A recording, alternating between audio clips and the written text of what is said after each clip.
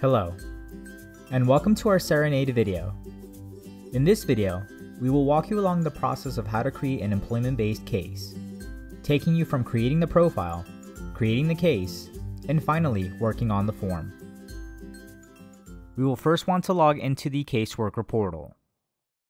The first thing we want to do is establish client profiles for the employer, who they are petitioning for, and any possible signatory whose info you want on the forms. In our software, there are two ways to go about that. You can either send a questionnaire to your client or manually insert the info yourself. For this video, we will take you the route of entering the information manually. We will click on the Create button up top and then select Client. We will first want to create the employer, so we will select the type as Business. You will now see business-specific questions. Please note, you don't have to fill out every section right now. You can always come back and enter this info. The only required field is the name. Once you've entered the info, you will click on Create Contact. We are now in the business profile. Everything is divided into right-hand tabs to easily take us to a different section of the business client profile. When entering info on a section, be sure to click on Save before moving on to a different section. Now, the purpose of having client profiles established is the more info you have on these profiles, the more info auto-populates onto forms. This means if you're working on a case with 10 forms and tag this client to the case, all the info will transfer over. Besides that, these client profiles can also be used in future cases, so no need to recreate client profiles. And you can run reports with specific info from these profiles. If we look at the tabs to the right, we can see info you can add, such as addresses, the headquarters and the default address, the individual branches. You can enter any branch address and select it at the moment of creating the case, and the Members tab. The Members tab is where you want to link the employee, but also any signatory.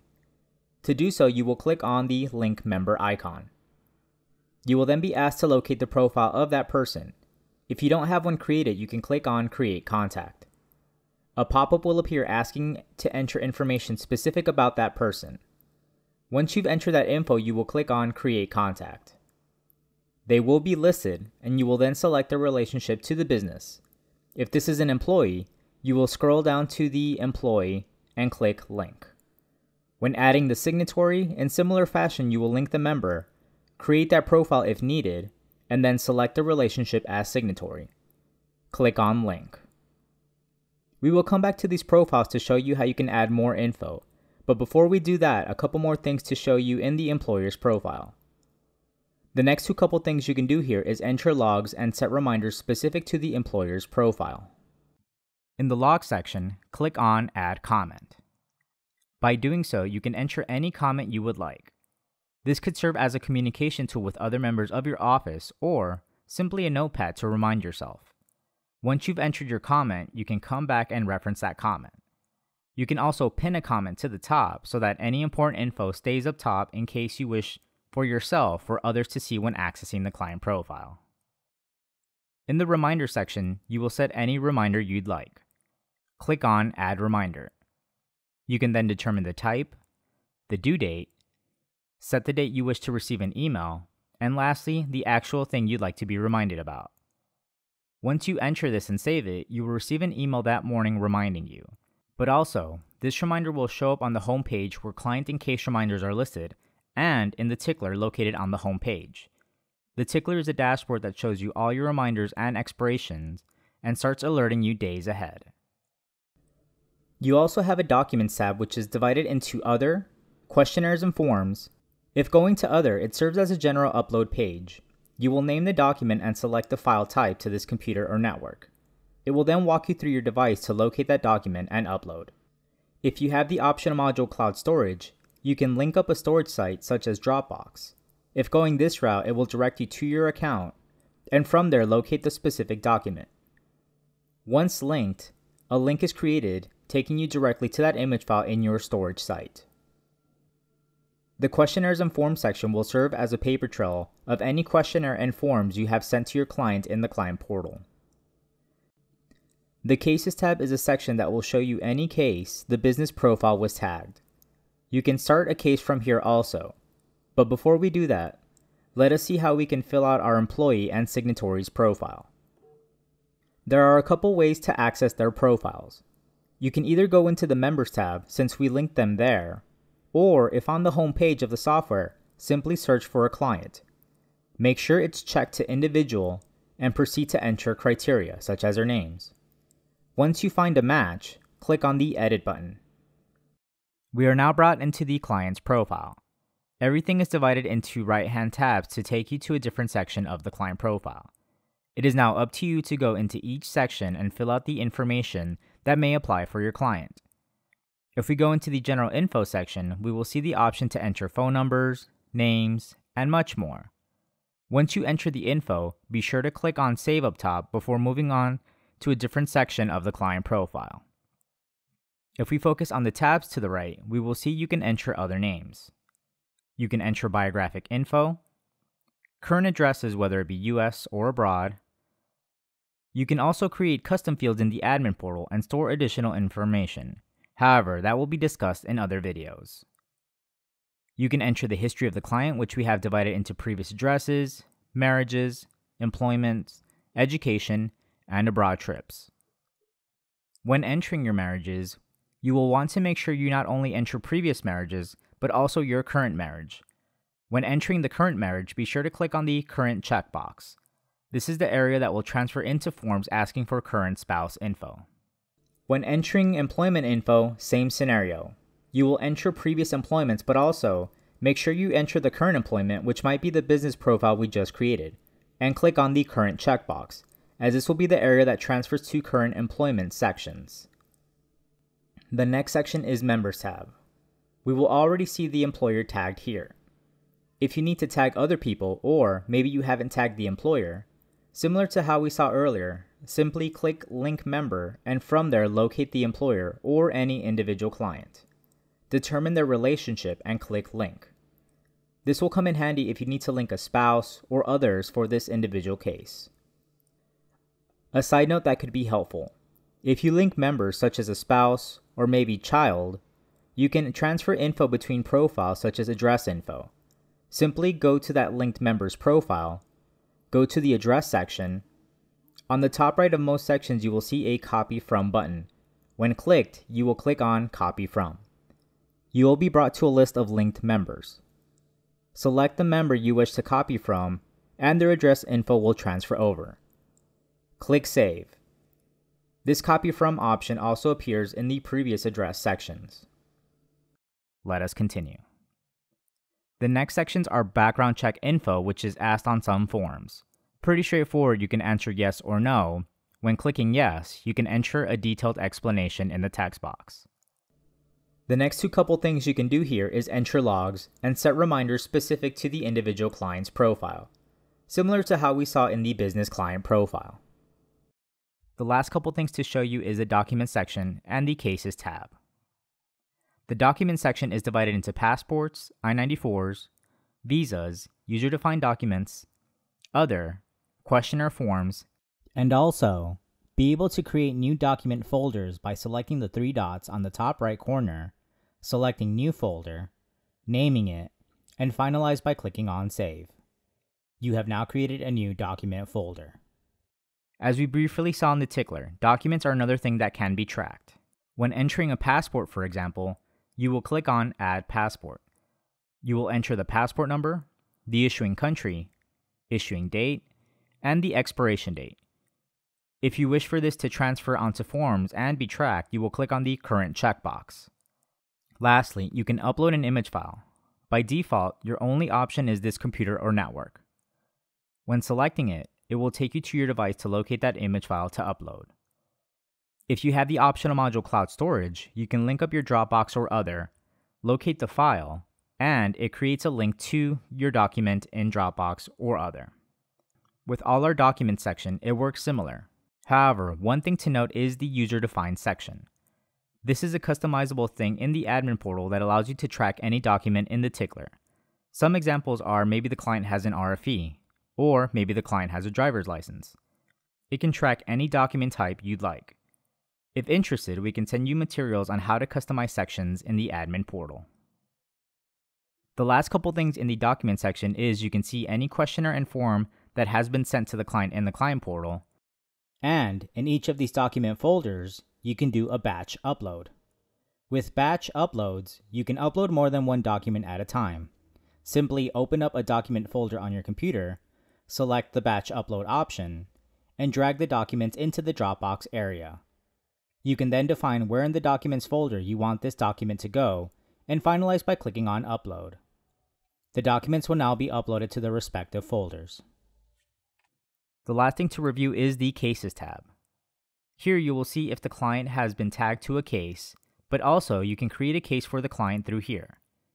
Before we create a case, one last thing to show you in the client profile. If you like how the questions are asked in the questionnaire and prefer to enter info that way, you can click on the alternate view button. You will see a drop-down menu of the questionnaires. Once you select one and fill one out, when you click Save, all that info will transfer to its respective areas. This alternate view also appears in the employer's profile with specific business-related questions. Now that we have covered how to create a client profile, let us now create a case and tag our client to the case. As you previously saw, you can do this in the client profile. However, let us go to the home page and pretend we are starting from there. We will click on the Create button up top and click on Case. The Create Case wizard will appear. You will now go and answer these questions. You will select the department, meaning from which location you are doing this case. You can have the software determine the case number for you or manually insert it. You can give it a case name if you want. These sections are more for reporting and searching purposes. And you will select the process. Now, by default, we have all these cases created for you with the exact forms needed. Keep in mind though, if you are the office manager who oversees, you can customize the case process in the admin portal to be named exactly how you want and to have the exact forms and settings you wish. We will select a program type and category for reporting purposes, which can also be customizable in the admin portal, and click on Next. We will now assign caseworkers to this case by searching their names. Once you find a match, click on Next. We are now at the area to link our clients, which include linking the employer and linking the employee. You will start typing out the business client profile until you find a match. You will click on their name, and they are now selected on this case. You will now be asked to give them a role. Even though they are petitioning for their client, you will still list them as employer. By doing so, you will notice you can now select the address and the signatory. If you remember, these were input in the business client profile earlier on this video. You will then locate who are they petitioning for. You will search for the employee, typing out their name until finding a match. You will click on it, and once tagged to the case, you will make them the alien. You will make the employee the main party and click on Next. You will now be brought to a list of forms associated to this case. This section allows you to manually delete or add any form for this specific case. If everything looks good here, you will click on Create. Our case profile has been established and we are immediately brought to the form section. If wanting to work on a form, either click on the Edit button on the left or click on the form number. We are now inside the form, and because we tagged the clients accordingly, the info from the client profile has auto-populated. If you don't see info auto-populate, be sure the client was tagged right. We usually have these small red notes on the side letting you know whose info auto-populates, such as employer or alien. Therefore, the client should be tagged as that. Sometimes the forms allow a section to either have the individual's info or the employer. For the most part, there are checkboxes to select, and when selecting one such as organization, it will import the employer's info. There are other tools to work on this form. Even though our software auto-populates info, you can still manually type onto these forms by clicking an area and typing. Keep in mind, even though you can manually type on these fields, this info does not transfer back to the profile. If you notice a major change, it's recommended to go back to the profile and make the change there. However, if it is a quick change, feel free to type directly onto the form. You also have a black toolbar up top with different things to help you work on the form. You can save the form by clicking on the Save icon. You can print the form by clicking on the Print icon. A pop-up will appear allowing you to change settings, and once printing, a PDF version will appear where you can save onto your desktop as a backup and send to print. You can change the page you are working on by clicking on the arrows, or type the page number directly, hit enter, and you will be taken to that page. You can also change the size of the page. You have a Type Anywhere icon that allows you to add new text fields on the form. Once you type the message, you can drag and drop that text field anywhere. This can print with the form if selecting that option. Besides the Type Anywhere, you have a Create a Note option. Just like your average sticky note, a yellow note will appear allowing you to enter notes, and in similar fashion to the Type Anywhere, you can drag and drop anywhere. You can then decide to include or exclude while printing. You can also add addendums at any time. By default, some of these forms already have addendum pages where it stores any extra info, but this addendum page allows you to type any extra info you'd like, and in similar fashion you can print with the form. Use the Replace tool and have the software grab every blank area and replace it with Not Applicable. The software will now update all those blank areas. Once finished working on a form, click Save and exit out the form by clicking the X button on the top right. Once completely done working with the form, you can lock it. By doing so, 1. No one can enter information on it. It will only be in view-only format. And 2. The software oversees updating forms when new versions come out. By locking it, the software keeps it in its original format no matter how many updates have happened. You can also email the forms. You can select the checkbox to the left, and from there, click on Email as Read-Only PDF or Email as Editable HTML. If choosing Read-Only PDF, you will send it to the client in a non-editable PDF version that they will receive as an attachment in an email. You can choose to send in separate PDF files or one single PDF file. Once you compose your message and click Send, your client will receive that email. If selecting Editable HTML, this will send it to the client, either the individual or business client, in the client portal, similar to how you would send questionnaires. An email template will appear guiding them to log into the client portal. Once they log in, they can input information directly on the form. They'll submit it to you similar to how they would send the questionnaires. This video has now shown you how to create a client profile, create a case, and work on forms. If you ever need to come back to this case, simply click on the Cases icon on the home page, search for the case with any of the criteria asked, or leave every section blank and click Find. It will list all your cases from newest to oldest. Once you spot the case, click on it and you will be brought back to the case profile. Or, if inside the client's profile, go to the Cases tab and you will see your case listed. Click on the case number and you will be brought to your case. This concludes our video on setting up an employment-based case.